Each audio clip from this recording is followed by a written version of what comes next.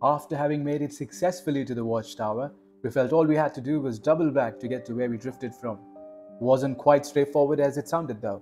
The muddy trails were deceptive and most turns looked the same, causing us to worry if we were driving inwards into the forest. Nevertheless, after a few wayward choices, we did manage to get to tarmac.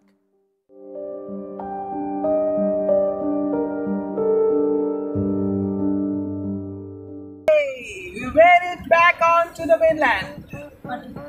The last few minutes have been extremely anxious because it felt like we were getting deeper into the woods, and you know how it looks like when you are in the interiors of the forest. All roads look alike, but thankfully we have successfully managed to return to the point that we deviated from, and now we are on the road again, and we head down to our last point in the itinerary, which is the Kotepally Reservoir.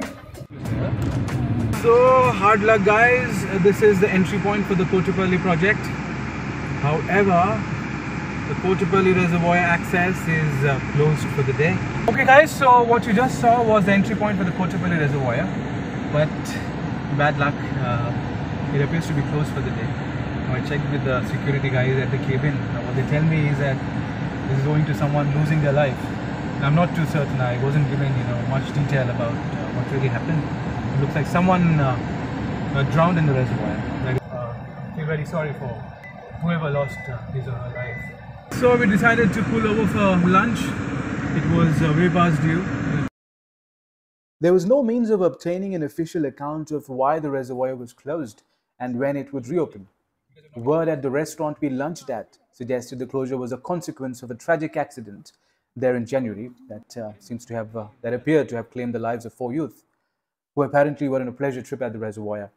This account meant that the reservoir had been closed to tourists since then. However, I cannot verify the credibility of this.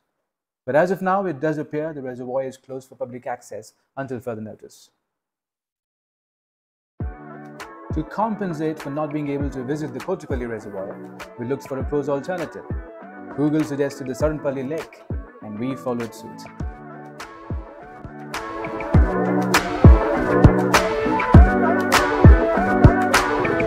We're a little lost.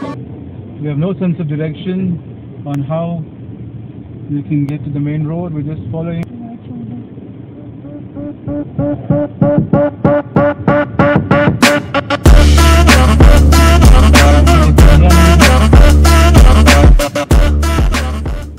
Is off-roading with the Renault Kaiga.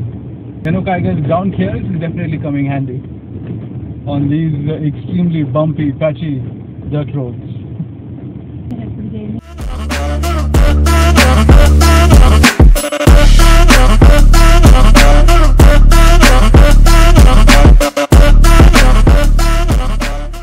I have no bloody idea which village is this.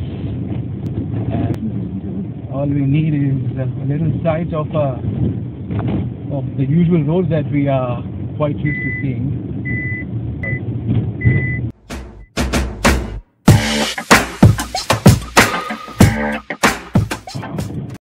Auto दिख गया मतलब tension नहीं, अभी जा सकते हैं.